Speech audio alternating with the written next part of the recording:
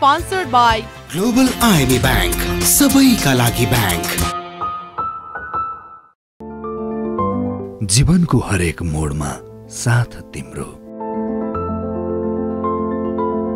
जीवनको हरेक सुखमा साथ तिम्रो, जीवनको हरेक दुःखमा साथ तिम्रो, मेरो हरेक सफलताको श्रेय मेरी अर्धांगिनी। Global IME bank presents अर्धांगिनी।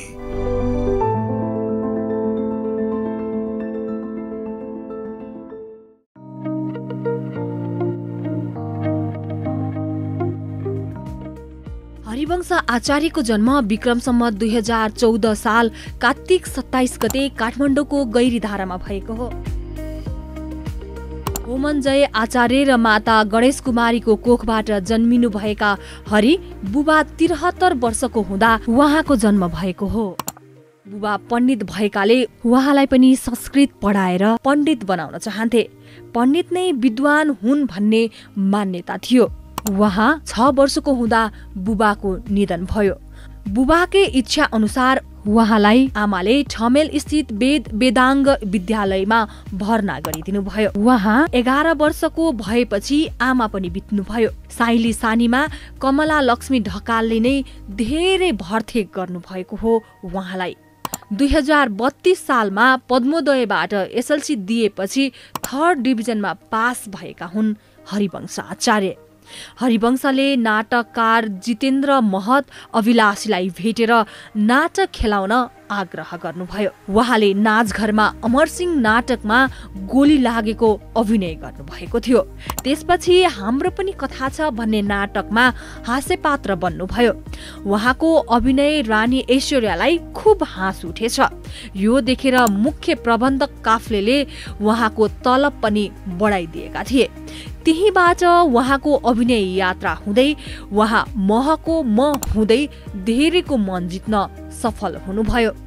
उहाँको विवाह विक्रम सम्वत 2040 मा मीरा आचार्यसँग भयो। उहाँको परिवारको कुरा गर्दा उहाँका 2 छोराहरू त्रिलोक आचार्य र मोहित आचार्य छन्। हरिवंशको श्रीमती मीरा आचार्य 2011 अप्रिल 20 मा मस्तिष्कघातबाट मृत्यु भयो। उहाँ लामो समयदेखि हृदय रोगबाट पीडित हुनुहुन्थ्यो। मीराको मृत्युले विक्षिप्त हुनुभएको हरिको जीवनमा दोस्रो अर्धाङ्गिनीको रूपमा उहाँले विक्रम सम्वत 2069 सालमा रमिला पाठकसँग विवाह गर्नुभयो।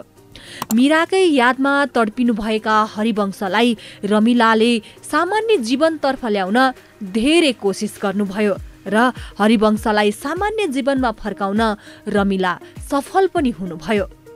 अहिले हरिवंश पहिले झैं फुर्तिलो र खुसी साथ नाटक, फिल्म, गीतहरू धमाधम निकालिरहनु भएको छ र सफल पनि हुनुभएको छ। चितवनमा जन्मिनु भएकी रमिला सानै उमेरबाट चञ्चले र पढाइमा जेहेन्दार छात्रा हुनुहुन्छ। पहिलो श्रीमतीको यादमा विक्षिप्त हुनुभएका हरिवंशलाई पुनः पुरानै जीवनशैलीमा ल्याउन रमिला पाठकको ठूलो हात छ। उहाँ कैयौं पटक हरिसँग ढोका थुनेर रुनु भएको छ, किनकि हरि र रमिलाको जीवन कहानी उस्तै छ। रमिलाको सानैमा सिउँदोको रङ खोसिएको थियो त हरिको सिउँदो भरेको जीवनसाथीले अल्पायुमै भगवानको प्यारो हुनुभएको थियो। उहाँहरूको विवाहको ताका हरिको मुटुको घाउ आलै थियो भने यता रमिलाको भने खाटो बस्दै थियो। दुवैले एक अर्काको विगत स्वीकारेर अनि दुवैको परिवार स्वीकारेर अहिले रमिलाको 1 छोरा अनि हरिको 2 छोरा छन्। एकै परिवार भएर खुसी साथ जीवन गुजार्दै हुनुहुन्छ। रमिला र हरिका 3 छोराहरूले विवाह पनि गरिसकेका छन्। अहिले दुवैजना नाति नातिना खेलाएर मक्ख हुनुहुन्छ। परिवारसँग रम्दै गर्नुभएकी रमिला पाठकलाई अर्धाङ्गिनीमा स्वागत गरौँ। नमस्कार, हजुरलाई अर्धाङ्गिनीमा स्वागत छ। थ्याङ्क यू, धन्यवाद। अब हजुरको बारेमा त धेरै कुराहरू थाहा छ, हाम्रो दादाको बारेमा पनि धेरैलाई धेरै कुरा थाहा छ, तर पनि हामीलाई चाहिँ हजुरको मुखबाट धेरै कुरा जान्न मन लागेको हुनाले चाहिँ हुन्छ। बाल्यकालबाट जाउँ होला। मेरो बाल्यकाल त अब म साधारण एकदम हुन्छ नि, साधारण आफ्नो फ्यामिलीबाट आएको हो। मेरो बाल्यकाल चाहिँ म खास जन्मेको चाहिँ चितवनमा हो, चितवन जिल्ला। हजुर। अनि पछि बसाइ चाहिँ हाम्रो चाहिँ बुटोलमा भयो। हजुर, बुटोल। मेरो बुवाहरू उतै पछि बुटोल जानुभयो, उतै सिफ्ट भएपछि, अनि त्यही भएर हामी उतै गयौँ। अनि त्यसपछि मेरो कलेज लाइफ चाहिँ उतै बित्यो अलिअलि। हजुर। तराईमा जन्मिनु भयो होइन? तराईमा हजुर। अब स्वभावले चाहिँ कस्तो हुनुहुन्थ्यो भन्नुहुन्छ सानोमा? स्वभावमा मलाई मेरो मम्मीहरूले भन्दाखेरि एकदम चकचके अरे के हुन्छ नि, एकदम चञ्चले। मलाई थाहा भइन्जेल पनि म एकदम छुकछुक गर्ने हुन्छ नि। त्यो बाहिर अब हाम्रो पालोमा त अब अहिले पो बच्चाहरू भिडियो गेम नि, अब इन्डोर गेम हुन्थ्यो होइन, अब त्यो बेलामा त थिएन होइन। बाहिर गएर स्विमिङ गर्न कुदिहाल्ने। अब अहिले पो स्विमिङ पुल, हाम्रो बेलामा त खोला हुन्थ्यो। खोलामा गएर त्यो जम्प गर्ने, खेल्ने। अनि एक दिन त मलाई याद छ, मेरो बुवाले यो दिनभरि स्कुलबाट आयो अनि खोलामा खेल्न जाने, स्विमिङ गर्ने। एक दिन त मलाई मेरो बुवाले पिटेर मलाई बाहिर बाँधेर राखिदिएको चाहिँ याद छ आँगनमा। धेरै गयो छोरी चल्छ एकदमै उ भयो भनेर, त्यो चाहिँ मलाई अलिअलि याद आउँछ। पढाइमा चाहिँ कस्तो हुनुहुन्छ? पढाइमा पनि म राम्रै नै थिएँ, त्यस्तो थिइनँ, पढ्थेन। ज्ञानी नै हुनुहुन्थ्यो पढाइमा चाहिँ? पढाइमा नि ज्ञानी, घरमा पनि ज्ञानी नै हो। यसको मतलब त्यो होइन कि अलिक चञ्चली स्वभावको ज्ञानी थिएँ, बुवा आमाले भनेको मान्ने ओर्ने। अब हजुरको फेभरेट खाना? मेरो फेभरेट खाना भने चाहिँ मेरो नेपाली, मेरो आफ्नो दाल भात तरकारी चाहिँ साधारण सिम्पल खाना मलाई एकदमै मनपर्छ। है दाइलाई चाहिँ हजुरले के बनाएको चाहिँ मनपर्छ? उहाँलाई? हजुर। उहाँ पनि एकदमै सजिलो खुवाउन। उहाँलाई मलाई यो मनपर्छ त्यो भन्ने नै छैन कि। उहाँलाई खुसी एउटा अन्डा र भुजा बनाएर राखिदियो भने पनि त्यो झन् एकदम उहाँको फेभरेट, त्यो एकदमै मनपर्ने। उहाँलाई सिम्पल सादा खाना मनपर्छ। त्यही पनि हजुरले बनाएको चाहिँ यो मनपर्छ, यो चाहिँ बनाउन भन्ने डिमान्ड चाहिँ? सबै मनपर्छ। मैले चाहिँ नि त्यो खसीको मासुको झोल बनाएको चाहिँ उहाँलाई एकदमै मनपर्छ। रस चाहिँ एकदमै त्यो बनाऊ भन्छिन्छ स्पेसल। जन्म, मृत्यु अनि विवाह चाहिँ भगवानले माथिबाटै जुराएको हुन्छ भन्छन् होइन? भन्छन्, भन्नलाई चाहिँ मलाई त्यस्तै लाग्छ, बिलिभ लाग्छ। त्यो चाहिँ बिलिभ लाग्छ। किनभने यो चाहिँ मान्छेले भन्छ नि अब देखेको होइन लेखेको पाइन्छ भन्छ, यो चाहिँ म एकदमै लाग्छ यसमा चाहिँ। अब सायद मेरो पनि अब सेकेन्ड लाइफ थियो होला, भोग्नु थियो होला मलाई होइन, अब यो लाइफ चाहिँ मैले गर्नु थियो होला र त अब त्यस्तो भयो कि, अब उहाँको पनि त्यस्तो भयो कि, हामी दुईजनालाई भेट्नु थियो होइन, त्यो कारणले हो कि जस्तो पनि मलाई लाग्छ। यो विवाह चाहिँ कसरी जुरेको थियो? धेरैलाई थाहा छ होइन, तर पनि हामीलाई हजुरकै विवाह जुर्यो कसरी भन्दाखेरि मलाई चाहिँ अब मैले चाहिँ अब यो लाइफ चाहिँ सुरु गर्छु मैले अब त्यो दिमाग सोचेको पनि थिइनँ होइन। अब जुरेको भन्दाखेरि चाहिँ अब हाम्रो बसु आन्टी वसुन्धरा भुषाल, उहाँ चाहिँ नि मेरो बुहारी, मेरो भाइको उहाँको छोरी चाहिँ मेरो भाइ बुहारी हो के। अनि अब हामी चाहिँ आउने जाने एकदम भइरहन्थ्यो नि त। अब आन्टी कहाँमा आउने जाने, आन्टी फेरि एकदमै रमाइलो मान्छे, मलाई असाध्यै माया गर्ने के, सबैलाई माया गर्नुहुन्छ, एकदम छोरी जस्तै एकदमै माया गर्ने। अनि एकचोटि चाहिँ उहाँहरूको त्यो सुटिङमा जाँदाखेरि चाहिँ अनि कुरा बारे उहाँ चाहिँ नि एकदम त्यो अब दुखी भएर बस्ने, अनि यसो देखिसकेपछि नि आन्टीले चाहिँ सम्झाइसा रहेछ, बाबु यसरी बस्नु मिल्दैन, तिमीलाई हेर गाह्रो हुन्छ, के सोचेका छौ भन्दाखेरि अनि उहाँले पनि अब मैले अहिले त्यस्तो केही सोचेको छैन, हेरौँ अब पछि के हुन्छ। अब एक्लै मेरो पनि अब घरमा कोही छैन, छोरी मान्छे नि छैन नि त, दुईवटा छोरा मात्रै होइन। अब कोही त अब सम्हाल्ने त चाहिन्छ, बिहा गरिदिउँ बेला नि भएको थिएन नि त त्यो बेलामा, छोराछोरी सानो भएर त्यस्तो सानो पनि होइन, बिहा गर्ने बेला चाहिँ भइसकेको थिएन होइन। अनि सोच्नु त पर्छ मैले भन्दाखेरि आन्टीले ठिकै छ नि त, अनि गर्ने भने मसँग एकजना यस्तो छ भनेर भन्छ रहेछ। अब मलाई त थाहा पनि छैन त्यो टाइममा त होइन। हजुर। अनि भन्छ रहेछ आन्टीले, अनि मसँग छ राम्रो घरको एकछिन छ, बाबु जस्तै नै उहाँले नि भन्छ रहेछ, मैले केही गरी बिहे गरेँ भने पनि मैले आफू जस्तैलाई बिहा गर्छु, मैले यस्तो खालको मान्छेसँग जीवनसाथी बनाउँछु, त्यस्तो खालको बिहा गर्छु, म जस्तै भएको पीडा यस्तो हुन्छ नि, उसले पनि भोगेको त्यस्तै मान्छे म बिहा गर्छु भन्छ। उसैले मसँग एकजना छ भन्छ रहेछ आन्टीले। ठिकै छ कुरा गर्दै गरौँला नि भन्छ रहेछ। अनि आन्टीले मेरो बुवा आमासँग आएर कुरा गर्छ रहेछ। अनि मेरो बुवा आमा चाहिँ अब हामीलाई भन्दा पनि अब छोरीलाई सोध्नुपर्छ होइन, अब हामीलाई त इच्छा छ नि मेरो छोरीको अब सानै उमेरमा त्यस्तो भएको, त्यही भएर ठिक छ उसलाई सोध्ने होला आन्टीहरूले। अनि मलाई त अब कसको कुरा भन्ने पनि थाहा थिएन। अनि एक दिन चाहिँ नि यस्तै वाउ भनेर भन्सा थिएन, पहिला त थाहा थिएन। अनि एक आन्टीले चाहिँ मेरो भाउजूसँग भन्सा रहेछ, मेरो बुहारीसँग भाउजूसँग भन्सा रहेछ यस्तै छ। अनि भाउजूले चाहिँ मलाई यस्तै केही सोधेर म कहाँ बाहिर गएको बेलामा चाहिँ म यहाँ हजुरलाई हरिवंश कस्तो लाग्छ किन हजुरलाई अब यो बेलामा किन सोधे हजुरले यो क्वेसन भने मैले। अनि होइन सोधिरहने अब कस्तो लाग्छ, अब सबैलाई जस्तो लाग्छ मलाई पनि त्यस्तै लाग्छ राम्रै मान्छेहरू ए हो र ए ल त्यतिकै हजुर सोधेको कस्तो छ भनेर चाहिँ म चाहिँ घरमा आउँदा चाहिँ अनि अलिअलि कुरा भइरहेको रहेछ। अनि मेरो दिजूहरू सबैजनाले सम्झाए हेर अब ठिक छ तैँले भने पनि अब राम्रै हो, बिहा नगर्ने भनेर बसिस्, अब राम्रो मान्छे छ कुरा आछ भने किन आफ्नो लाइफ छोरा पनि बाहिर पढ्न गएको छ त एक्लै छस् होइन अहिलेलाई त हुन्छ भने सबैजनाले एकदम कति कन्भिन्स गराएपछि नि पछि लास्टमा नि हुन्छ भने के कुराले चाहिँ मनमा लाग्यो जीवनसाथी चाहिँ आवश्यकता रहेछ यस्तो भयो। आवश्यकता त हुँदो रहेछ जस्तो अहिले बिहा भइसकेपछि चाहिँ लाग्यो। त्योभन्दा अगाडि चाहिँ मलाई अब पढ्दैन, त्यो आफूलाई चोट परिसकेपछि पढ्दैन होला त्यस्तो हुन्थ्यो नि मलाई। अनि भएपछि चाहिँ नि चाहिँदो रहेछ मलाई भन्दा नि झन् उहाँलाई झन् जरुरी रहेछ जस्तो लाग्यो आइसकेपछि चाहिँ। हजुर अब हरेक सफल पुरुषको पछाडि महिलाको हात हुन्छ भनिन्छ होइन। त्यो टाइममा दाइको अवस्था एकदमै हुन्छ नि मीरा भाउजूको सम्झनाले गर्दाखेरि अलिक विक्षिप्त हुनुहुन्थ्यो, काममा फोकस गर्न सक्नु भएको थिएन। अहिले जसरी जोस जागरको साथ कति राम्रो राम्रो मुभी आएको छ होइन। अनि हजुरले कसरी चाहिँ मुभ अन गराउन सक्छ?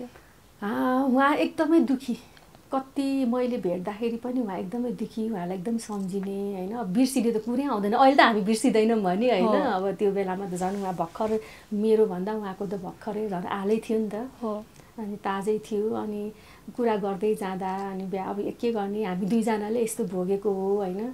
अनि मैले उहाँलाई जहिले पनि भन्थेँ हामीले त एकदम हाम्रो लाइफमा राम्रो मान्छे हुनुहुन्थ्यो नि त उहाँहरू होइन। हजुरलाई पनि कति राम्रो मान्छे हो, उहाँले गर्दा आज यति यो ठाउँमा हजुर आएको, हामीले सधैँ रोइ नरौँ दुःखी नहौँ भन्थेँ कि मैले उहाँलाई। किन दुःखी हुने त भइसक्यौँ नि होइन। अनि हामीलाई दुःख दिएको मान्छे भए पो हामी दुःखी भइरहने, उहाँहरूले त हामीलाई कति सुख दिएको मान्छे हो नि त, माया गरेको सुख दिएको मान्छे हो। अनि त्यही कारणले पनि मैले चाहिँ अनि भन्थेँ हामी दुःखी नहौँ भनेर। अनि गर्दै जाँदा अब त्यही हो सँगै भएपछि गफ हुने होइन। अब गफ गर्दा रमाइलो गफ गर्दा अनि उहाँले चाहिँ नि लाग्यो 6-7 महिना 1 वर्षै लाग्यो मैले पनि उहाँलाई त्यो ठाउँमा ल्याउनलाई चाहिँ। हजुरले सधैँ मोटिभेट गरिरहन्थेँ मैले चाहिँ त्यो भन्थेँ। अब विवाह भइसकेपछि त होइन अब दुवैजनालाई सपोर्ट गर्नुपर्छ, गर्नुहुन्छ पनि होला। कस्तो हुनुहुन्छ दाइ स्वभावले? हजुरले टक्क भन्नुपर्छ हजुरको लागि पतिको रूपमा। एकदमै राम्रो, एकदम असल के उहाँ हुनुहुन्छ नि। जस एउटा श्रीमान मान्छेले जुन एउटा केटी मान्छे महिलाले खोज्छ नि त होइन, हुनपर्ने गुण उहाँमा सबै छ कि एकदमै असल हुनुहुन्छ। अब विवाह भएपछि श्रीमतीलाई त धेरै कुराको आश हुन्छ, मतलब त्यो ठुल्ठुलो चिज होइन तर सानो सानो कुरा खुसी खोज्छौँ क्या हामी। सानो सानो कुरामा एउटा फुलको थुङ्गै ल्याएर दिनुभयो पनि क्या खुसी लाग्छ। सुन चाहिँदैन, हिरा चाहिँदैन। त्यस्तो सरप्राइजहरू चाहिँ कतिको दिन्छ? त्यस्तो धेरै सरप्राइज त दिसिनँ। कहिले चाहिँ नि 2-3 चोटि चाहिँ नि भ्यालेन्टाइनमा चाहिँ नि मलाई लिएर आएर दिस्या छ। त्यो चाहिँ कस्तो खुसी लाग्छ कि सरप्राइज। हजुरले चाहिँ? मैले पनि दिन्छु। अस्ति उहाँको बर्थडेमा चाहिँ मैले दिएको थिएँ। अनि राति नै उठेर 12 बजेपछि अनि कतिखेर 12 बज्छ भनेर अनि मैले उहाँलाई एकदम राम्रो कोट लिएर राखिदिएको थिएँ कि 12 बजे नै उठाएर अनि त्यो लगाएर ल म हेर्छु भनेर अनि एकदम खुसी भइसकेको थिएँ। हामी त्यसरी नै गर्छौँ कहिले। हो अब दाइलाई हेर्दाखेरि त हामी क्या रमाइलो होइन, जे कुरा भन्दा पनि सुनिरहँ जस्तो एकाग्र भएर मान्छेहरू उहाँको कुरा सुन्छन्। घरमा चाहिँ साँच्चीकै त्यो बाहिर हामीले पर्दामा देखिएको हरिवंश आचार्य त्यो वाला चाहिँ घरमा चाहिँ हुनुहुन्छ कि हुनुहुन्न?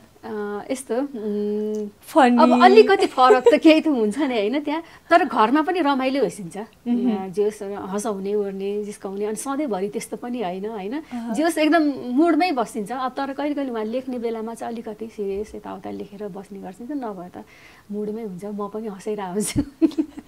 म चाहिँ अझ धेरै मैले हँसाउँछु होला जस्तो लाग्छ कि म फेरि अलिक त्यस्तै हडबड हुन्छ नि अनि भनिन्छ मैले भन्दा तिमीले हँसाइरहेको हुन्छ भनिन्छ घरमा रमाइलो हुन्छ घरमा वातावरण त रमाइलो अब छोराहरूको लागि चाहिँ कतिको अब छोराहरूलाई पनि एकजना माया गर्ने हुँदाखेरि एकजना चाहिँ अलिकति गाली गर्ने पनि हुनुपर्छ भन्छन् होइन भन्दाखेरि चाहिँ बाबाको रूपमा चाहिँ उहाँ कस्तो बाबा छोराको लागि पनि एकदमै राम्रो मैले अहिलेसम्म देखाएको छैन कि उहाँले छोराहरूलाई ठुलो स्वरले बोलेको नै सुनेको छैन एकदमै के मैले भन्छु नि कस्तो लक्की छोराछोरी भन्छु कि यस्तो बाउ पाउनु पनि धेरै भाग्यमानी हो नि होइन तर छोराहरू पनि त्यत्तिकै असल छन् के फेरि बाउ मात्रै होइन छोराहरू पनि ज्ञानी कि एकदमै ज्ञानी उहाँको दुइटै छोराहरू राम्रो छ अनि मेरो पनि एउटा छोरा हजुर दुइटै फ्यामिली एकदमै फेरि यस्तो सानोमा चाहिँ नि मेरो छोरा र यहाँ मोहित कान्छो छोरा चाहिँ साथीसँगै पढाएर पछि थाहा भयो होला कि पहिले नै थाहा थियो बिहा हुनुभन्दा पनि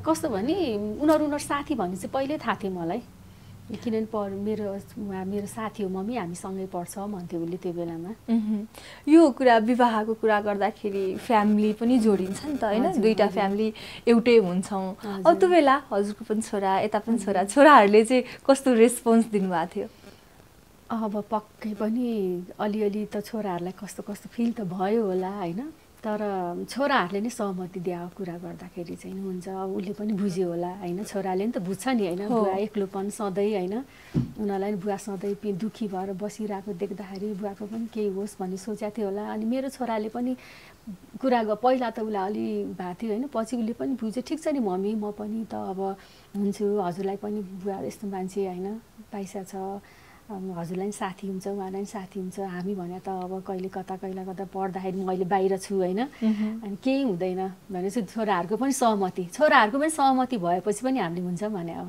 मेन त छोराहरूको सहमति चाहियो नि त होइन छोराछोरीकै लागि भनेर गरेकै हो नि त उनीहरूलाई दुःखी बनाएर गर्ने कुरा पनि त आउँदैन नि होइन तर दुवै छोरा सबै मेरो तिनटै छोराहरू एकदम खुसी छन् ह्यापी फ्यामिलीको रूपमा ह्यापी फ्यामिली नै हो मैले पनि खुसी राखेको छु जस्तो लाग्छ हो नि यसमा भन्छन् नि दुई हातले ताली बज्छ भनेर भन्छन् त्यही भएर पनि छोराहरूले पनि एकदमै माया गर्छन् सम्मान गर्छन् जे होस् एकदम रेस्पेक्ट चाहिँ छ छोराहरूमा पनि ज्ञानी छ बुहारीहरू त्यत्तिकै असल छन् तिनवटा बुहारी भयो नाता नातिना भइसक्यो होइन त्यही पनि एकदमै के अझै पनि तर यङ देखिनुहुन्छ सबैजना त्यो राज केही छ खै राज त अब खासै केही छैन होला धेरै माया भएर पनि हो कि मान्छेले मायालाई पनि भन्छ नि होइन मैले माया पाएको छु कि यो घरमा सबैजनाको के हजुरले पनि त दिनुभएको छ मैले दिएको छु होला दिएको भएर पनि होला होइन हजुर अझ धेरै पाउनु भयो त्यो भएर पनि होला अनि यो श्रीमानबाट हामीले कहिलेकाहीँ भान्सामा होस् अथवा हाम्रो गृहिणीको काम हुन्छ नि त त्यसमा यसो हात सघाइदिए हुन्थ्यो म गरिदिन्छु भने मात्रै पनि हुन्थ्यो जस्तो लाग्छ नि त्यो लाग्छ होइन पहिला त आइसिन्थ्यो पनि सघाइसिन्थ्यो पनि अहिले पनि आइसिन्छ सघाउन नआउने होइन तर पनि कहिले चाहिँ अब हामीलाई चाहिँ कस्तो लाग्छ नि म किचनमा बस्दा चाहिँ उहाँ पनि सँगै बस्दै हुन्थ्यो त्यो चाहिँ लाग्छ बसेर गफ गर्दै मात्रै पनि बोले पनि होइन अनि मलाई चाहिँ म किचनमा एक्लै भन्छ म बोलाउँछु यहाँ आएर बस्यो न है हजुर किन यहाँ बस्दै हो नि मलाई रमाइलो लाग्छ भन्छ अनि बसिन्छ हजुर अब यति मिठो कुराकानी भइरहेछ छोटो ब्रेकतर्फ लाग्छौँ होइन एकैछिन ब्रेक लिउँ होला ब्रेकपछि हामी फेरि आउनेछौँ हामी छोटो ब्रेकतर्फ लाग्छौँ ब्रेकपछि तपाईँहरूसँग जोडिन आउने नै छौँ अर्धाङ्गिनी हेर्दै गर्नुहोला sponsored by global IMA bank सबैका लागि ब्याङ्क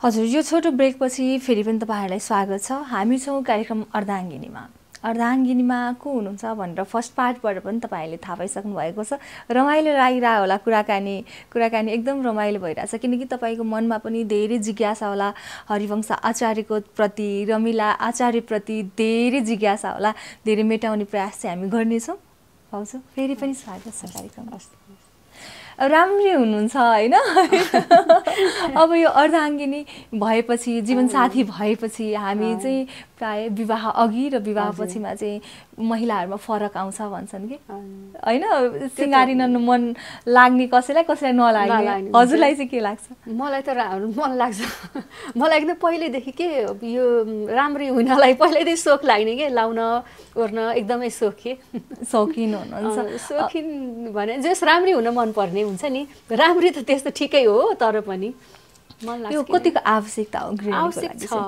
किनभने आफू राम्रो भएर आफूलाई कन्फिडेन्स हुन्छ क्या मलाई चाहिँ त्यो आवश्यकै छ किन हामी के भएको छ र एकदम हामीले आफूलाई किन त्यो उ गराउने र डोमिनेट जस्तो फिल हो क्या म घर गृहिणी भइसकेँ अब म यत्तिकै बस्ने त्यस्तो होइन गृहिणी पनि त एउटा ठुलो हो नि त होइन हाउस वाइफ भनेर मान्छेले भन्छ नि होइन त्यो जस्तो ठुलो त केही पनि होइन काम जस्तो लाग्छ घर सम्हाल्नु भनेको कुरा त होइन सानो कुरा होइन नि देखिँदैन फेरि केही देखिँदैन तर ठुलो हो यो चाहिँ नि अस्ति एकजना हाम्रो वुमन्स जस्तो प्रोग्राम भएको थियो होइन अनि एकजना इन्टरभ्यू लिन गएको त्यो भाइले भन्नुभएको थियो नि तपाईँ के गर्नुहुन्छ भनेर उसको श्रीमानको सोधेँ अरे श्रीमानको सोधा म यस्तो यस्तो श्रीमतीको पालो आएर अनि भने तपाईँ के गर्नुहुन्छ त सब थोक म गर्छु भन्यो अरे क्या तर कस्तो कन्फिडेन्स छ नि त्यो बेलाको मान्छेले पनि सब थोक हो नि त के भन्छ श्रीमानलाई गराउँछु रे छोडछोडी तयार पार्छु स्कुल पठाउँछु पढ्न पठाउँछु सबै के हुन्छ नि म सब थोक गर्छु भन्नुभयो कि त्यो बेलामा त त्यति हिम्मत भएर बोल्ने मान्छे होइन किन अब अहिले त झन् अहिलेको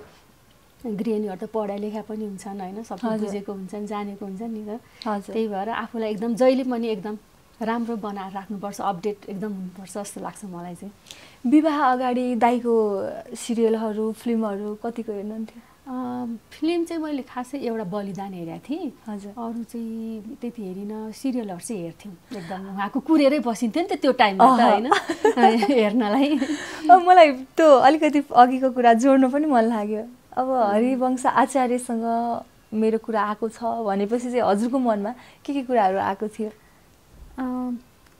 मैले भने नि अब उहाँको कुरा आयो भनेपछि राम्रो मान्छे भेट भयो हामीले कुरा आयो भनेपछि पनि मैले अब ठिकै अब त्यस्तो उता गरेको थिइनँ होइन भेटिसकेपछि चाहिँ एकदमै राम्रो लाग्यो मैले भेट्यौँ हामी एकचोटि घरमा हजुर त्यो हुन्छ नि हामीले सिरियल हेरेर पर्दामा हेरेर अथवा बसु दिदीले होइन प्रशंसा गरेको अनुसार चाहिँ हजुर कस्तो लागेको थियो र भेटेपछि चाहिँ कस्तो चेन्जेस पाउनु भयो भेटेपछि अलिक डिफ्रेन्ट हजुर अर्कै टाइपको त्यो बेला अब उहाँ त थियो नि हँसाउने ओर्नेमा खेल्ने मान्छे र रियलमा भेट्दाखेरि चाहिँ नि एकदम के जेन्ट राम्रो लाग्यो मलाई फरक पाउनु भयो धेरै फरक पाएँ मैले मैले त अब खास देखाए पनि होइन नि त होइन पहिला त खास भेटे पनि थिइनँ देखाए पनि थिइनँ अब जस छोरा साथी हुनुहुन्थ्यो तर हजुरहरूमा चाहिँ त्यस्तो थिएन कनेक्सन कतैबाट पनि थिएन त्यो उनै हुन्थेन कि अब उहाँहरूको प्रोग्राम हँसाउने राम्रो भनेर सबैले हेरेको म पनि त्यो मध्येमा एउटा पर्थेँ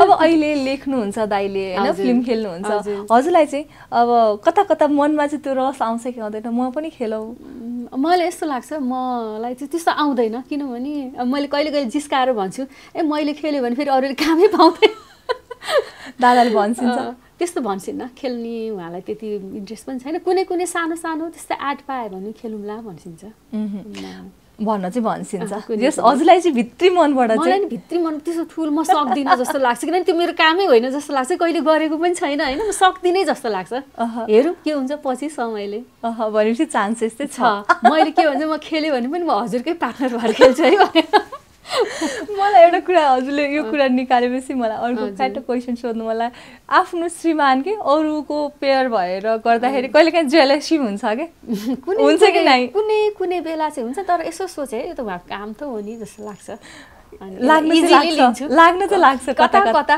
कहिले भन्छ है धेरै नगर्छ है ठिक्क भन्छ अनि त्यो त रमाइलो उसमा भन्छ तर पनि उहाँको काम हो नि त त्यो त्यसलाई मैले उहाँ रोक्न केही गर्नै मिल्दैन नि होइन पर्दामा ठ्याक्क दादाको पेयरको रूपमा चाहिँ को चाहिँ सुहाउँछ जस्तो लाग्छ हजुरलाई को चाहिँ सुहाएको हो जस्तो लाग्छ उहाँले फेरि एउटैसँग खेलेको छैन है त्यही भएर सोधेको त्यो भएर पनि खै मलाई अब अस्ति गौरी मल्लसँग पनि राम्रै लागेको थियो हजुर ठिकै लागेको थियो जस गौरीसँग पनि जोडी मिलेको थियो उहाँसँग हजुर अब दादा लेख्नुहुन्छ पनि लेख्ने मान्छेलाई चाहिँ अलिकति कसैले पनि डिस्टर्ब नगरोस् भन्ने चाहनुहुन्छ कि लेख्ने मान्छेहरू चाहिँ त्यहाँनिर अलिकति साउन्ड होस् अथवा केही सोध्न गयो भने पनि मन पर्दैन किनकि एकाग्र भएर लेखिरहँदाखेरि अब दादाले लेख्न थालेपछि चाहिँ हजुरको काम के हुन्छ उहाँले लेख्दाखेरि त्यो एकाग्र उहाँलाई चाहिँ म चाहिँ बस्थ्योस् भनिन्छ अनि म उहाँलाई कहिले चिया बनाएर दिइरहेको हुन्छु अनि उहाँलाई त्यो ड्राई फुडहरू हुन्छ नि त्यो राखिदिइरहनुपर्छ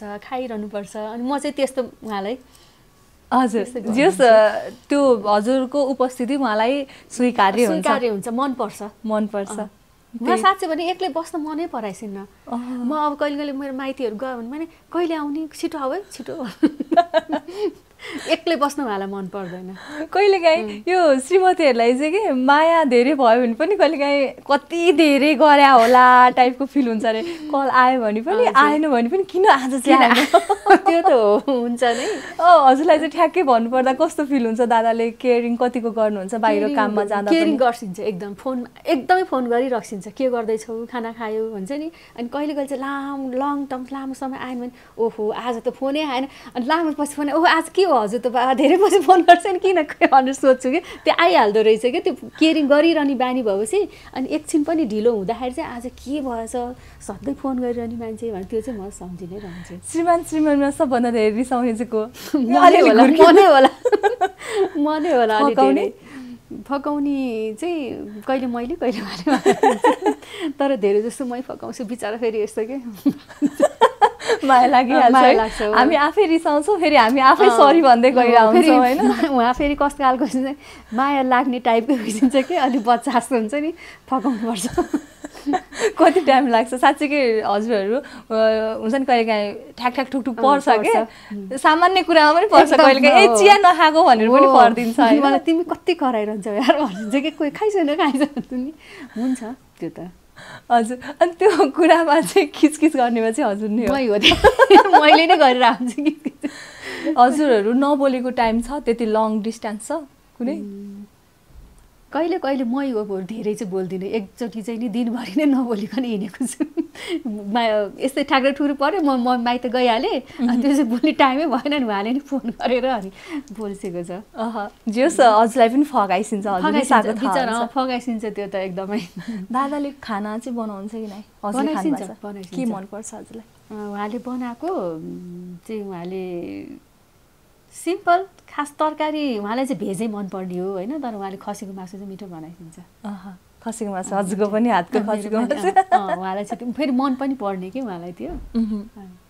अब धेरै अब सेलिब्रिटी भएपछि धेरै कुरा बाहिर आउँदो रहेछ होइन, तर नआएको त्यस्तो कुनै रमाइलो किस्साहरू छ त्यस्तो जुन चाहिँ धेरैलाई थाहै छैन कि दाइको बारेमा? त्यस्तो त छैन, तर सबै यही नै हो, उहाँलाई सबै उहाँको कुराहरू आइ नै हाल्छ। धेरै आउँछ तर पनि यो चाहिँ दाइको बारे थाहा छैन तर भन्दाखेरि पनि नट ब्याड भन्ने खालको त्यस्तो चाहिँ खासै छैन। त्यस्तो छैन, जे छ ओपनै छ, सबै छ उहाँको, राम्रो त्यस्तो छैन। हजुरले जिन्दगीमा बिर्सन नसकेको पल दादासँग भेट भइसकेपछि का? बिर्सिन नसकेको पल खै सबै सम्झिने मात्रै पल छ, बिर्सिनै नसक्ने केही पनि छैन। मैले त सबै सम्झिने मात्रै सबै सम्झिरहेछ। त्यही त, त्यसमध्ये रमाइलो कुनै यो पल सम्झिँदा चाहिँ अझै पनि मलाई आनन्द लाग्छ भन्ने खालको? त्यो अब छ, हामी दुईजना एकचोटि हामी बाहिर गएको थियौँ होइन, त्यो बेला दुईजना मात्रै थियौँ। हामी एकदम जस आफ्नो दुःख सुखको कुरा गरेर कति बेर बसेको त्यो चाहिँ नि एकदम अहिले पनि म भनिरहन्छु है, हामीले कति कुरा गर्थ्यौँ है त्यो बेलामा भनेर, त्यो चाहिँ म सम्झिरहन्छु। हजुरहरू सँगै बसेर गुवा रुनु भएको छ? उहाँको भर्खर बिहा भइसकेको बेलामा, हाम्रो भर्खर भएको बेलामा चाहिँ नि सम्झेर उहाँ रोएको छ, रुनु भएको छ पनि। हजुर पनि? दाइलाई फकाउने हँसाउने चाहिँ के छ हजुरसँग सूत्र? मसँग त्यस्तो हँसाउने सूत्र छैन, जे होस् म एकैछिनमा ल हजुर जस्तो मान्छे चेयर यस्तो गर्नु हुँदैन, ल उठ्छ म एकदमै हुन्छ नि हँसाउँछु। यस्तो आफूलाई कन्ट्रोल गर्न हजुरलाई आउँछ? म गर्छु, म पनि गर्छु। म तुरुन्तै एकदमै के त्यो छ भने म सक्छु कि, म आफू हाँसिहाल्छु कि। अनि म त हाँसे हेर्छु त अब यस्तै हो, अब के गर्ने, जति होइन आफ्नो हुन्छ, सबैको हुन्छ, तर अब हामीले सधैँ यसरी बसेर पनि हुँदैन, हामी हाँस्नुपर्छ, आफ्नो लाइफलाई अगाडि बढाउनुपर्छ। हाँसु है भन्छ नि, म हाँसिहाल्छु। अनि म पनि हाँसेपछि नि हँसाइदिन्छ, ल म हाँस्छु है भनिदिन्छ न। दादा बच्चा जस्तो भन्दाखेरि चाहिँ के कुरा चाहिँ हजुरलाई बच्चा टाइपको लाग्छ? कुराकानी अथवा बिहेभियर? हामीलाई पनि बिहेभियर उहाँको हुन्छ नि घरमा एकदमै हुन्छ, एकछिन नबस्ने, यो छुकछुक गर्ने, चलाउने हुन्छ नि, त्यो भयो यस्तो भन्दा पनि अनि त्यो गरिरहने हुन्छ नि, हो त्यो कुरामा चाहिँ के एकदमै प्र्याङ्क चाहिँ गर्छिन्छ कहिले कहिले। त्यस्तो झुक्क्याएको कुनै कुरा छ? म किचनमा बसिरहँदा प्रायः झुक्क्याउन आइसिन्छ। त्यही त, कुनै एउटा घटना सम्झिछु न जुन चाहिँ रमाइलो लाग्छ क्या? अब त्यो मलाई ठ्याक्कै याद त छैन, जे होस् उहाँले चाहिँ धेरैचोटि त्यो चाहिँ गर्छ। झुक्क्याउने काम? म झुक्क्याएको छु। कहिलेकाहीँ चाहिँ त्यो डर लाग्छ कि कहिले कहिले चाहिँ नि अर्कै स्वर निकालेर आउँदाखेरि चाहिँ डर लाग्छ। दुईचोटि चाहिँ त्यस्तो गर्छ त्यो बेलामा चाहिँ म एकदमै तर्सेँ कि अनि साइडमा मोहित पनि थियो अनि दुईजना मिलेर के हुन्छ नि घरमा रमाइलो हुन्छ। मोहित पनि फनी हुनुहुन्छ एकदम, मोहित पनि झन् एकदमै फनी छ। हुन्छ नि बाबा छोराहरू अथवा फ्यामिली सबै अब बुहारीहरू सबैजना भेट हुँदाखेरि चाहिँ कुराकानी के हुन्छ होला हाम्रो? हजुर, विशेष गरी कहिले कहिले चाहिँ नि अब रमाइलो गफ हुन्छ। अब कस्तो भने कहिले कहिले अब छोराछोरीको सानोको गफ गरिन्छ। जस्तो अब बुहारीहरू बसे देख्यो यो सानोमा यस्तो थियो यस्तो गर्थ्यो भनी त्यस्तो त्यस्तो खालको कुरा हुन्छ। अनि हजुरको ट्युनिङ चाहिँ बुहारीसँग मिल्छ कि छोरासँग? मेरो छोरासँग नि मिल्छ तर बुहारीसँग नि एकदमै मिल्छ। एकदम धेरै मैले धेरैको हजुरको सुनिरहेको छु बुहारी र सासू त दिदी बहिनी जस्तो एकदम धेरै मिल्ने भन्ने। एकदमै एकदमै हामी साथी नै जस्तो छौँ के। अनि उसलाई पनि मैले भन्छ अरे म तिम्रो सासू होइन, मैले सासू जस्तो व्यवहार गरे पनि छैन सासू पनि होइन भन्छ उसले नि। एकदमै हुन्छ नि मिल्छौँ हामी दुईजना एकदमै। चिया खाँदाखेरि पनि हुन्छ नि।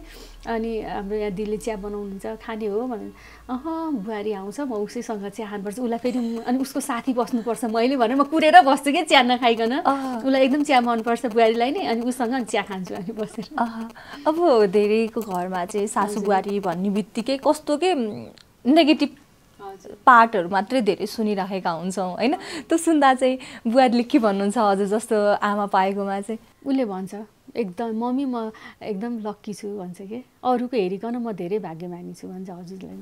हजुरलाई पनि त फिल हुन्छ? फिल हुन्छ। कस्तो कि मलाई यो सुन्दाखेरि त कहाँ होइन कि क्या हो होइन, एउटा फिल्मको कथा सुनिरहेको हो कि होइन एकादेशको कथा सुनिरहेको हो कि जस्तो पनि फिल हुन्छ नि। अरे एकदमै मलाई जे बुहारीहरू मेरो तिनटै बुहारी होइन नि एकदमै क्या असल छन् कि। हुन त म पनि मैले उसलाई भन्छ अरे म जिस्किरहन्छु नि त म त बुहारीसँग एकदमै जिस्किने हो कि। एक दिन बुहारीले के भने बाथरुम नुहाउँदै थियो अरे मम्मीको यस्तो हस्पिटलमा नि बस्दाखेरि मेरो यो बुहारी चाहिँ डेन्टिस्ट हो कि यहाँ अहिले मसँग बस्नु हस्पिटलमा बसेको अरे मैले बोलेको कुराहरू सुन्यो ऊ त्यसै हाँसो लाग्छ भन्छ क्या। मैले हँसाइरहन्छु नि त अनि कहिले कहिले जिस्काइरहन्छ हेर म जो सासू पासो ढोग्नु हस् मम्मी हँस त्यस्तो रमाइलो जिस्किरहन्छौँ कि हामी। हजुर हजुरले घरमा गरेको व्यवहार सम्झेर हस्पिटलमा पनि हाँस्छ? उसलाई हाँस उठ्छ हाँस्छु म मम्मी अस्ति फोन मलाई यस्तो हाँस उठेर एक्लै हाँसेँ भन्दै थियो कि उसले। यस्तो यो साँच्चीकै यो फ्यामिलीमा एकअर्काप्रति माया जगाइराख्न चाहिँ के गर्नुपर्छ जस्तो लाग्यो हजुरलाई? आफू सजिलो असल हुनुपर्छ। किनभने मैले उनीहरूसँग भन्दा पनि आफू असल हुनुपर्छ जस्तो लाग्छ कि। मैले म असल म इजी भइदिनुपर्छ कि उनीहरूको लागि के।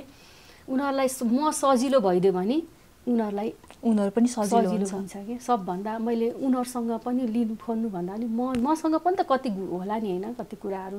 अनि मलाई यस्तो लाग्छ कि म राम्रो हुनुपर्छ सबभन्दा फर्स्टमा त म असल भएपछि मेरो बुहारीहरू आफै असल हुन्छ जस्तो लाग्छ मलाई चाहिँ। यो अर्धाङ्गिनी हजुरको विचारमा चाहिँ के रहेछ त जीवनसाथी? अर्धाङ्गिनी जीवनसाथी भनेको पनि अब त्यही कुरा हो नि त होइन। आफ्नो श्रीमानलाई हरेक कुरामा साथ दिनु पर्यो, उहाँको हरेक कुरालाई मैले अब राम्रो रूपले लिनु पर्यो होइन। अब दुःख अब कहिले कहिले अब उहाँलाई झर्को लागिरह होला अरे के भइरह होला अरे त्यस्तो बेलामा चाहिँ मैले बुझिदिनुपर्छ। उहाँलाई बुझ्न आफ्नो श्रीमानलाई बुझ्नु पर्यो कि उहाँको इच्छा के छ त उहाँ के गर्दा खुसी हुन्छ होइन। त्यसमा पनि मैले सहमति जनाउनुपर्छ जस्तो लाग्छ असल हुनलाई चाहिँ नि। तर आफू असल भएपछि श्रीमान पनि श्रीमतीप्रति त असल भइ नै हाल्नुपर्छ नि होइन। मेरो श्रीमती यति असल छ ज्ञानी छ अनि म किन त्यस्तो गर्ने हुन्छ कि। दुवैजना चाहिँ आफै फर्स्टमा चाहिँ पहिला आफै हुनुपर्छ जस्तो लाग्छ कि। संसारलाई बदल्नु छ सुरु आफैबाट आफै बढ्नुपर्छ हो। म चाहिँ आफैबाट हुनुपर्छ भन्छु कि। म जहिले पनि त्यही भन्छु कि आफू असल भएपछि अरू असल हुन्छ त हो कि होइन भने पहिला आफूलाई देख्नु पर्यो नि। अनि आफ्नो कति नराम्रो कुराहरू छ भने त्यसलाई आफूले पनि सम्हाल गर्दै जानु पर्यो होइन। करेक्सन गर्नुपर्छ। अनि म त्यही भन्छु कि पहिला आफू असल हुनु पर्यो। अनि बुहारीहरूलाई पनि अब कस्तो भने आफू सजिलो भइदिनुपर्छ उनीहरूलाई अप्ठ्यारो पारिदिनु हुँदैन। किनभने पहिलाको जस्तो पनि त होइन नि होइन कति सब चेन्ज भइसक्यो। म त बुहारीलाई पनि भन्छु अब तिमीहरू आफ्नो करियर बनाऊ होइन। मैले पनि उनीहरूलाई दिनु पर्यो नि त हौसला। म सासू भइसकेपछि म घरमा बस्यो भने मेरो बुहारी घरै बस्नुपर्छ भन्ने छैन। उनीहरूलाई म जहिले पनि तिमीहरू आफ्नो बनाऊ आफ्नो लाइफ करियर गर घरको चिन्ता नगर। अहिलेसम्म त म हट्टाकट्टै छु होइन। जुन दिन म ऊ हुन्छु त्यो दिन तिमीहरू जेसै गर त्यही भन्छु उनीहरूलाई। त्यो भएर पनि उहाँहरूले तपाईँप्रति हेर्ने दृष्टिकोण गर्ने मायामा चाहिँ फरक आएको। अब नाति नातिनाको हजुरबा हजुरआमा भइसक्नुभयो, नाति नातिना अब साउको भन्दा ब्याजको माया भन्छ। पुरै नगरौँ, नाता नातिनाको त कतिको टाइमिङ दिनुभयो? जति सके हुन्छ नि, भ्याएसम्म हुन्छ नि टाइम दिनु मन लाग्छ। यति माया लाग्दो रहेछ नि है नाता मलाई पहिला पहिला अब भन्छन् कि म अलिक कडा बच्चाहरूलाई गरेछु भने आफ्नो नाता नातिना जस्तो आफै पुरै चेन्ज भइदो रहेछ कि टोटल के केही गर्नै मन नलाग्ने कि त्यो झर्को भनेकै नलाग्ने बच्चाहरूसँग हुन्छ नि। म उनीहरूलाई नि भन्छ नि गाली गर्ने के भन्ने होइन उनीहरूलाई भन्छु कि त्यस्तो अटोमेटिक आफू हजुरआमा भएको अर्कै फिल हुँदो रहेछ कि त्यो। अब हामी कार्यक्रमको अन्तिमतिर पनि छौँ होइन, अन्तिममा हजुरलाई भन्न मन लागेका कुरा केही छन् त्यस्ता जो चाहिँ हामी हाउसवाइफ होइन अर्धाङ्गिनी भएपछि हामीले चाहिँ कस्तो हुनुपर्छ, सेक्रिफाइस नै गर्नुपर्छ अथवा होइन हामीले पनि आफ्नो लाइफ जिउनुपर्छ? होइन, अब यस्तो हुन्छ सेक्रिफाई नै भन्ने, हाउसवाइफ हुँदैमा सेक्रिफाई पनि त हुँदैन नि होइन।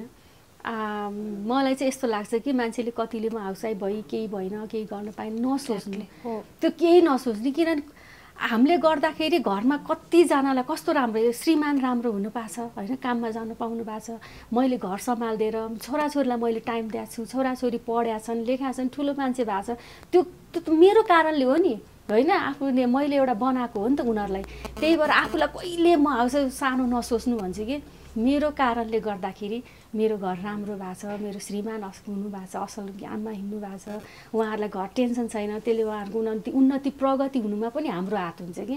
हामीले जहिले पनि आफू कुण्ठित भएर म केही गर्न सकिनँ घरमै लथालिङ्ग हुन्छ, उहाँहरू कसरी काममा अगाडि बढ्ने होइन। त्यसैले कहिले नसोच्नु भन्छ कि मान्छेले भन्छ नि त म त हाउसवाइफ हो, केही होइन, सबभन्दा ठुलो हाउसवाइफ हो। उसको मेहनत, उसको काम, उसको लगनशीलता सबैभन्दा माथि एकदमै छ त्यो त। खुसी लाग्यो, यो ऊर्जा सदैव रहिरहोस् हजुरको यो प्रेमिल जोडी सदैव। अब हुन्छ नि बुहारीसँग पनि साथी जस्तो हामीले धेरै सुनिरहेको हुन्छ हजुरको होइन, दादासँग त भइहाल्यो होइन, जीवन साथी झन् माथि भइहाल्नुहुन्छ। यो सधैँ सुनिराख्न पाऊँ धेरै धेरै शुभकामना। समय र संवादको लागि पनि म धेरै धेरै आभारी छु। हस्, धन्यवाद। मलाई पनि यसमा बोल्न पाएँ, आफ्नो कुरा राख्न पाएँ, त्यसको लागि यहाँहरूलाई पनि धन्यवाद। नारी च्यानललाई तपाईँलाई पनि धन्यवाद। तपाईँले पनि हामीलाई हेरिदिनु भयो। कार्यक्रम कस्तो लाग्यो, कस्तो हुनुपर्छ, तपाईँको सल्लाह सुझाव एवं प्रतिक्रियाको अपेक्षा राख्दै आजको कार्यक्रमबाट म अनुअर्पण पनि बिदा हुन्छु। नमस्ते। जीवनको हरेक मोडमा साथ तिम्रो, जीवनको हरेक सुखमा साथ तिम्रो, जीवनको हरेक दुःखमा साथ तिम्रो, मेरो हरेक सफलताको श्रेय मेरी अर्धाङ्गिनी। Global IME bank presents अर्धाङ्गिनी।